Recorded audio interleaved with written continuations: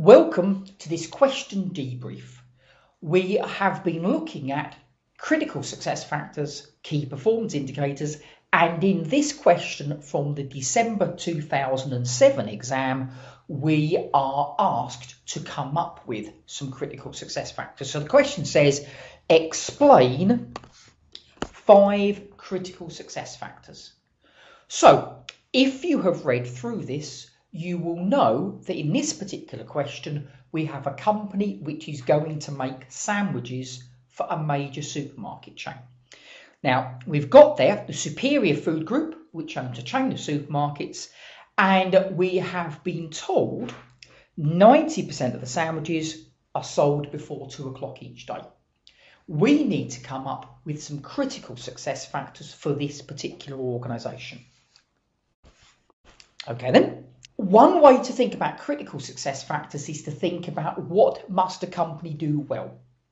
Another way to think about a critical success factor is what could go wrong that would actually start you losing customers. So whichever way you find easier in the exam, you should use. I'll be honest, it's often easier to do the second one, but think about what could go wrong and critical success factor, make sure it doesn't go wrong. Now, the advantage that we have in this particular question is there is only one customer that we have to keep happy. So what would annoy them? Well, I think the bit that I've highlighted in yellow, the fact that 90% of the sandwiches are sold before 2 o'clock, presumably one thing that would have to be critical would be delivery on time. What would happen if we regularly delivered the sandwiches late? Well, presumably the supermarket couldn't sell them, and very quickly they will cancel our contract. So a critical success factor is make sure that does not happen. So deliver things on time. Presumably another critical success factor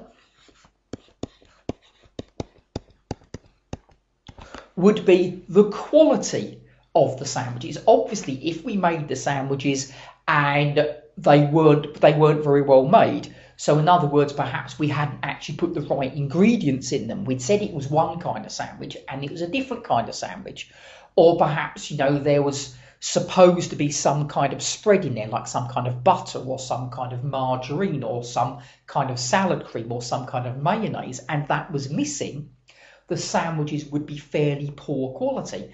And again, I suspect we would lose that contract. So one thing will be quality.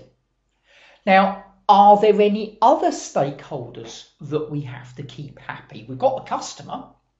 Also, there would be the government. What would the government be particularly interested in a company that makes sandwiches?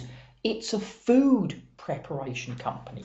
So presumably, we would have to make sure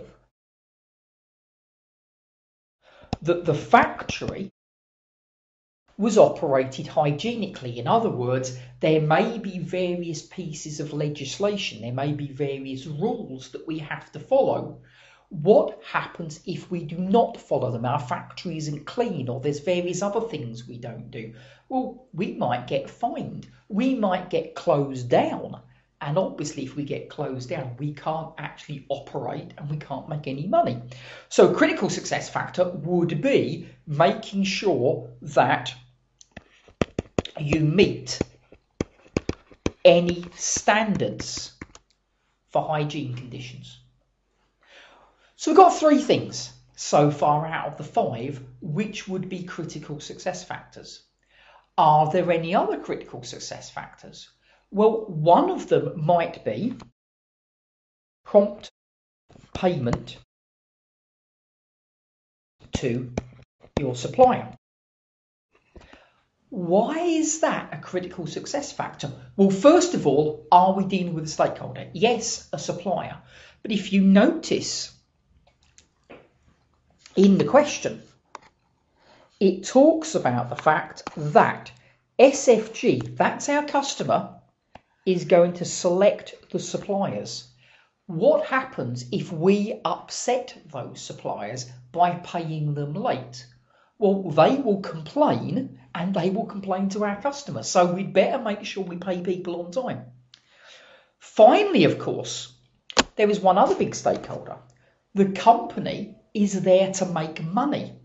So presumably, there will need to be cost control. So there is obviously going to be some costs involved, but if we don't control our costs, we might keep everybody else happy. Delivery is on time, quality of the food is good, everybody's paid, we meet all the hygiene standards, and we make a big loss. So cost control will be important. Now, it's not part of this question, but the reason why this is important is how are you going to know if you are delivering things on time? You would measure the number of times that you were late. You're going to be late occasionally, but as long as that percentage is very, very low, the supermarket, our customer, will probably be okay with that. So you decide critical success factor, delivery on time.